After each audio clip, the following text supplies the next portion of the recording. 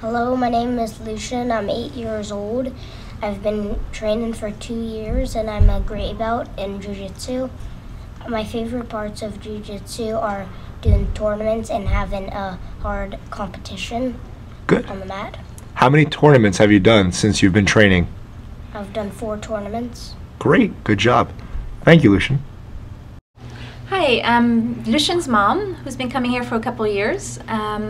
I really enjoy coming here. It's a nice bunch of people.